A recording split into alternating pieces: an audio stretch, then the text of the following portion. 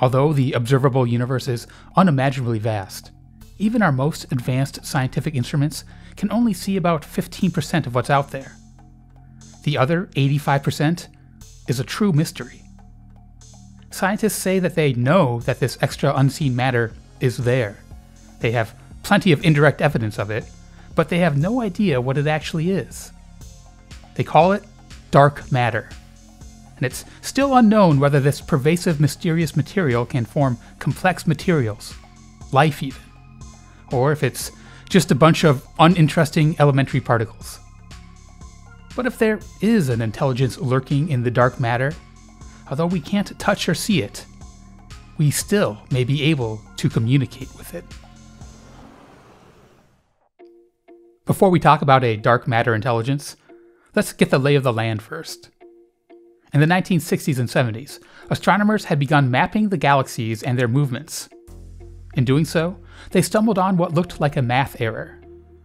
The stars in the galaxies seemed to be revolving around the galactic center so fast that they should escape the gravitational pull of the galaxy's gravity and be flung out into the interstellar voids. But that wasn't happening. Galaxies seem to have much more gravitational force than they appear to.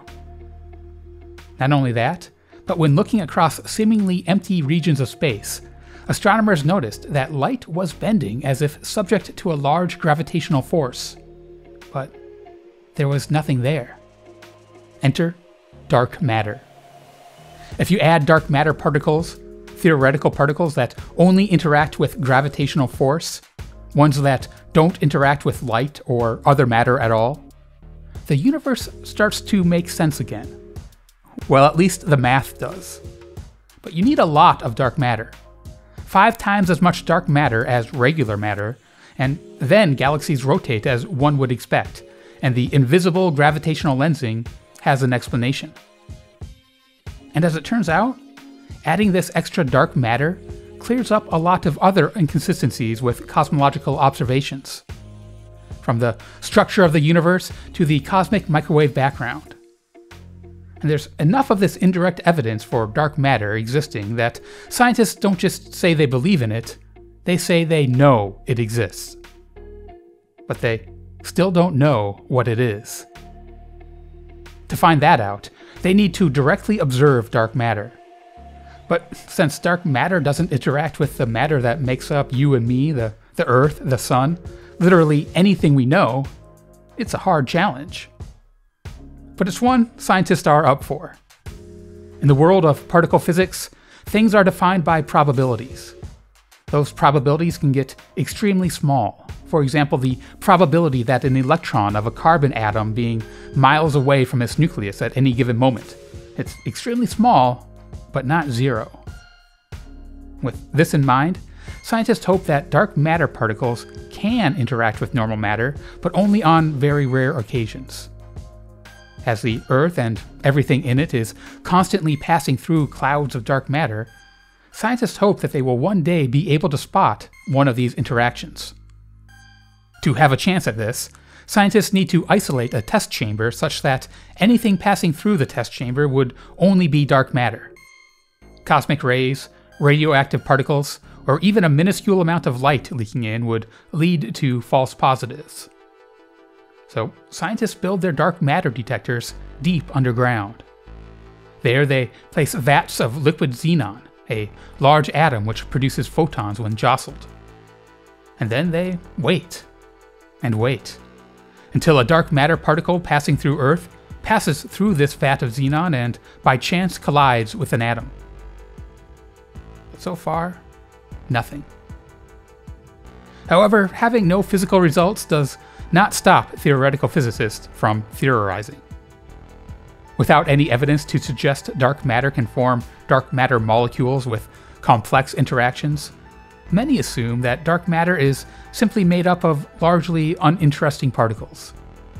Simply relics of the Big Bang that are unable to interact with other dark matter particles or anything else. Unable to do anything but move about in the gravitational fields until the end of time. Such a model of dark matter does fit what we observe. Unlike normal matter that collides with each other, losing momentum until they clump together, forming stars and planets, dark matter seems to be found in clouds and halo-like structures, suggesting it does not clump together. We're able to infer this structure of the dark matter by mapping the gravitational lensing that we see. But it might be too soon to declare these dark matter structures uninteresting. Caltech professor Catherine Zurich believes that there may be untold complexity in the hidden world of dark matter. She introduced the concept of a hidden sector, where dark matter particles have just as much complexity as normal matter, a dark matter periodic table of elements, dark matter standard model, and so on and so on. Zurich's colleague, Professor Sean Carroll, builds on that idea, suggesting that there may be dark forces that only exist between dark matter particles within this hidden sector. And in 2017, theoretical physicists Matthew Buckley and Anthony DiFranzo explained in their paper, Collapsed Dark Matter Structures, how dark matter particles could clump together into objects like stars and planets, while still forming the amorphous cloud and halo-like structures that we infer. The answer? Dark matter clumping together, such as a dark matter galaxy and its constituent objects, would need to be about 1,000 times smaller than their regular matter equivalent. In other words, there could be about 1,000 small dark matter galaxies within our Milky Way galaxy. Of course, this analysis makes a lot of assumptions, and it's worth pointing out that Dr. Buckley still thinks that dark matter is likely uninteresting, but that his work proves interesting possibilities are possible. But let's for a moment assume that the dark matter hidden sector is robust, complete with its own chemistry, physics, and stellar objects. Other worlds that are so alien as to be indescribable. And while any specifics of this dark matter world are by nature undefined to us, there is one possibility that remains constant throughout them all. The possibility of dark matter life evolving. Some may argue that such discussions of elaborate dark matter worlds and potential life therein doesn't matter. We can't interact with dark matter in any meaningful way, so who cares if there's dark matter life? And they might be right, but perhaps interactions between the dark and normal worlds are like a one-way mirror. Perhaps they can peer into our world, but we cannot perceive theirs. However, even if our limited perceptions are reciprocal, we still have a chance at communicating across the realms.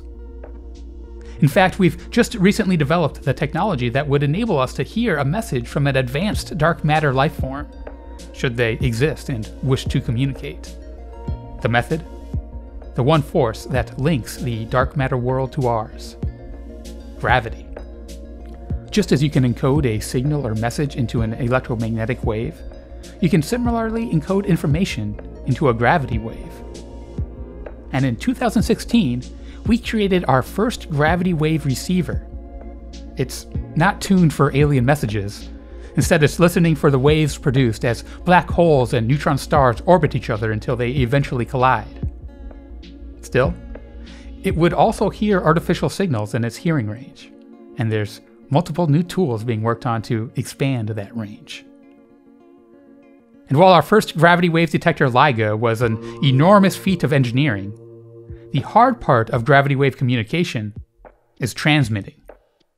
The gravity waves we've been able to receive have been from black holes around 30 times as massive as our Sun, rotating around each other.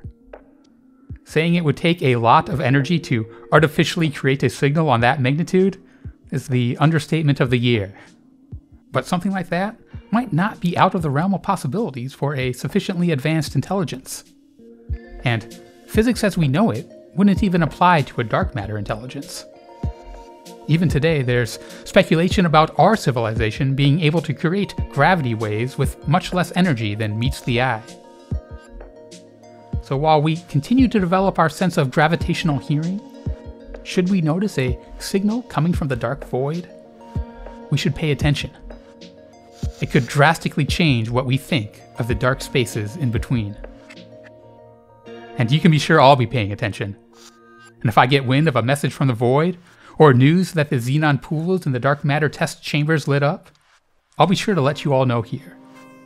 So be sure to subscribe for more on this and other and underknown stories. I'm Rather Be Squidding. Thanks for watching.